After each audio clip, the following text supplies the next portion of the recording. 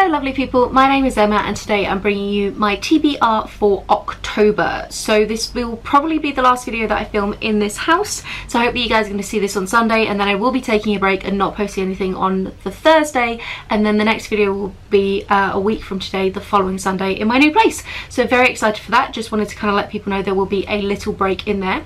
So for October I am actually taking part in, I need to kind of keep track of what exactly, two readathons, a book club book pick, and two separate like big read-alongs rather than readathons about particular titles.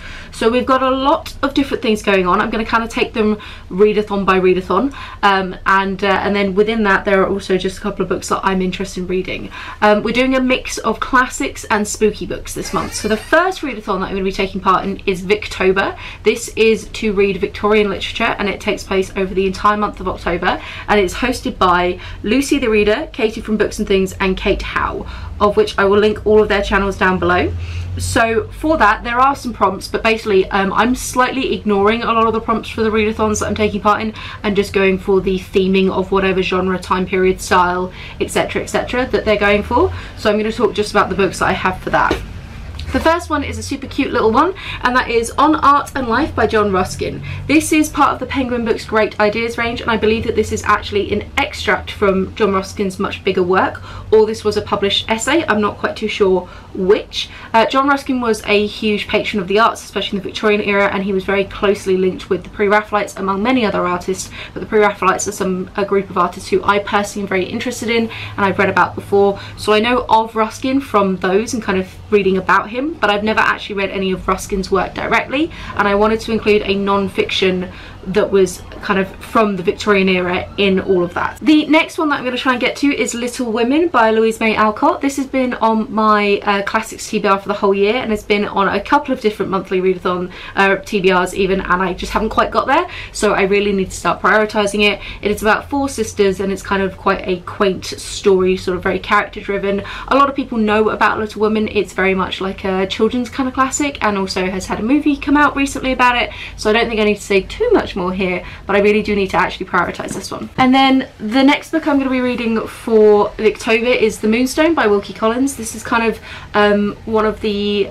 early examples of like the crime thriller genre, I believe, and I am intrigued by this one. I have it on audiobook, and again Wilkie Collins as an author was on my classics TBR list, so I'm going to prioritise this one, which is slightly shorter, and then I do also have The Woman in White on audiobook, but I'm going to go for the shorter one to see if I like Wilkie Collins's writing style. I think I've read one from them, which was The Haunted Hotel, that I didn't like. I don't actually know anything about this one other than it's a mystery book and it's something to do with a curse connected to a diamond, and I'm not actually that bothered about learning any more than that. I'm going to go in a little bit blind. Another audiobook that I plan to listen to for Victober is Two in the Tower by Thomas Hardy, and I'm actually doing this is one of the read-alongs that's happening, and this is the Stitch and Listen event as such that's happening in connection with Victober, that is hosted by Natalie from Curious Reader and Kate Howe, who is one of the kind of main hosts of Victober. And the idea is that you're going to join in by listening to the audiobook of the Hardy book aforementioned, and then also stitch or do some kind of craft. They did it last year focused on just knitting, and I'm not really a big knitter, but I do enjoy doing embroidery, and this year they've kind of opened it up to more crafting in general, so I will be sitting and doing an embroidery hoop, and if I can work out a new filming setup in the new place that will work for it, I might try and do like a little vlog of my progress stitching and listening to the book and kind of my reading experience. So if you'd like that, let me know in the comments down below, and I will see if I can prioritise that. I don't know what I'll be stitching yet. I've got a few projects that I'm kind of finishing off, but I'm going to start something new for this and I'm very excited. So that is that one. And then the final book that I'm going to be hopefully reading for Victober, but I'm planning on starting it actually before then, is The Three Musketeers by Alexandre Dumas. This is a French classic, so technically speaking it's kind of pushing the boundaries of Victober, which I think is supposed to be focused on Victorian as in British classics and writing of the time period, but it was in the same, like the correct year window. So, and I really want to get to it. Again, it's on my kind of yearly classics TBR and I'm very excited for it. So I'm gonna start that one in September the next week or so, and then finish it off early October. So keen for this. Okay, the next readathon that I'm going to be taking part in is also another month-long readathon as far as I'm aware, and this is the Black-oween-A-Thon, and this is prioritising black authors who write in kind of genre fiction. So not just spooky horror stuff, there's kind of some historical fiction prompts and sci-fi and other sort of prompts connected with it. So this is hosted by Deirdre from Shade Tree Reads and Bree from Locke Key, I think is how you say her channel name. It's lots of letters sort of run together. So yeah, this looks really exciting. It's for the whole month of October again, as far as I'm aware, and like with Victober, I'm sort of ignoring the majority of the prompts. There's a whole bingo board and I'm just basically reading the books I have on my shelf that I'm excited about, that are genre-y and also by black authors. So that's my plan, and I think the spirit is still there.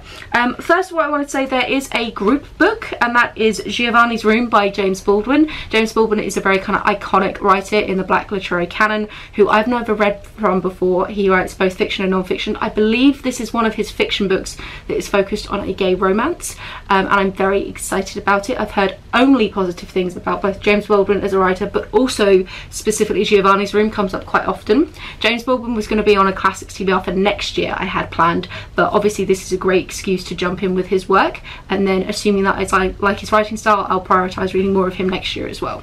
So that is a group book that my copy is coming in the post. I don't have it with me right now. Now let's talk about the other ones that I have. For a historical fiction, I'm going to be reading Black Blood Blues, sorry, that's Half Blood Blues, can't read today, by Edugyan. This is a historical fiction set in World War II and is about a jazz artist who gets, in France, who basically gets kind of arrested, captured, and then about kind of his story, and then it's 50 years later, the discovery of this story and the interactions that has with the person who's discovered its kind of life. I really like historical fiction that has those two different timeline sort of vibes going on, where the modern or more modern day one is finding out about the sort of historical one, and I really enjoy World War II fiction, so I'm excited about this one. This one's gonna be good. Then we have book 2 in the Rosewater series by Tade Thompson. This is Insurrection. It's quite hard to read actually with that font. This is a really cool, weird, funky sci-fi set in Nigeria, and the first book was about an alien dome that had sort of appeared or landed, and then about the government's kind of interactions with it, but it seemed to increase psychic abilities in people who sort of had a natural talent for it anyway. Book 2, I believe, goes off on a slightly different slant, and the dome is now gone, and it's about or the dome is dying or something, and it's kind of about trying to save it, and I think it's following on one of the characters who was a secondary role in the first book and making them more of a main role. So I'm intrigued to jump back in to this world. I think it's gonna be good fun. Recently I purchased White is for Witching by Helen Oyeyemi, which is a haunted house-esque style book with, I think, a lesbian love story undertone to it. Helen Oyeyemi really specialises in writing weird stuff basically, and I read her book Mr. Fox a couple of years ago and did not get on with it at all, but I've heard this is quite different, and I get the vibe that she's sort of a bit of a Marmite author. You either like really viscerally love or hate the books that she writes, so I'm not willing to give up on her, and I'm really intrigued to try again. If this one doesn't land, then maybe she's just not the writer for me, but I think that she deserves another shot. Then I also have Everfair by Nisi. Shawl. This is a alternative history steampunk-esque type thing, and it is about the colonization of the Congo by Belgium, and it is a reimagining of that if the Congo had access to more advanced steampunk technology. So it's kind of an imaginary utopia with then sort of this invading force. I think it's gonna be playing around. I enjoy alternative history stuff. I know almost nothing about the Belgian invasion of the Congo, so I think this will be a really good way of obviously expanding my world history knowledge in general, and this has been on my TBR for ages, so I really want to get around to it. Also, I really like the cover. That is like just such steampunk glory to it, so I feel like it really fulfills the role of that kind of very genre style writing. And then the final one for this particular little kind of subcategory is Wild Seed by Octavia Butler, which is the other read along that I'm taking part in. There is a slow read along happening for all of Octavia Butler's work, which is kind of taking on a book of hers every month or 2 months. It started last month with Kindred, or this month with Kindred. But either way, I've already read Kindred. I've not read Wild Seed. Wild Seed is the first in one of her series. She's a fantastic black author who writes a lot of sci-fi stuff, a lot of fantasy stuff. Kindred was like a time travel thing. I don't really know a crazy amount about this one. I'm trying not to actually find out too much. I'm excited to just kind of approach her work in general and see how it goes. So I know Wild Seed is the first book. I'm probably going to pick it up on Kindle because in November there is a new cover of it being released that looks stunning and will match up really nicely with the copy of Kindred I've got. So I'm going to read it on Kindle and then I'm going to buy the physical book to treat myself to finishing it, basically. So that is that little grouping, and now we're going to move on to the book club read that I'm doing, and that is for the Goth Lit Book Club, which is hosted by Chapter Kate. I will link her chapter down below. Everything important will be linked down below, as well as the Twitter for the book club itself. They pick a different Gothic literature book each month. It started in August and it's kind of alternating modern and classic. This month's one is Dracula, but I've already read Dracula and I don't really want to reread it, so I kind of bounced on that one. But next month is The Haunting of Hill House by Shirley Jackson, and that one looks really cool, and I think it's going to work so well in conjunction to reading What Is for Witching, because they are both haunted house style books. I've not really read anything in the haunted house genre, not for years anyway, so I'm intrigued by this. And then I have 3 more books that I'm just kind of hoping to get to in general.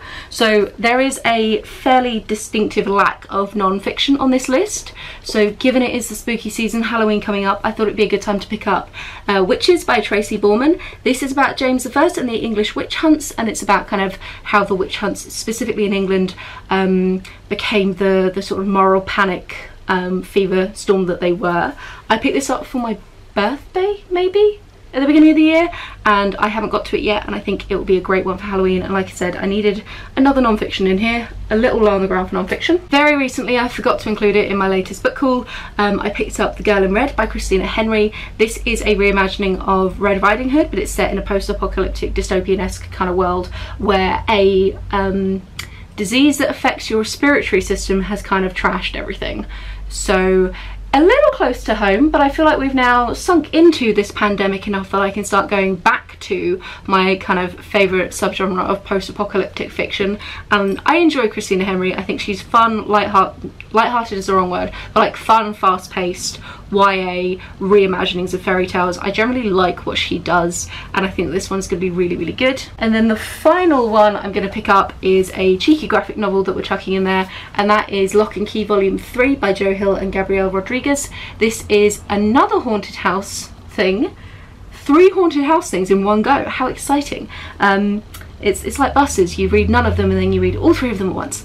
But this one is kind of I'm probably gonna have to go back and sort of at least skim Volume 1 and Volume 2 because it's been a little while since I read them and I can't fully remember, but it's something to do with a house that has all these mysterious keys to unlock doors, and there's sorts of weird hidden things behind them. And then there's also something to do with a guy who had a run-in with the main character's dad when they were kids, and now he's kind of back on the scene, but there's some sort of time travel thing there. And basically I can't really remember, and I definitely need to go back and reread the Volume 1 and 2, but I think it's gonna be good fun. And I like graphic novels, and I've not been reading many of them, so I think it'd be good to jump back in with some of the graphic novel series that I've got going on the go.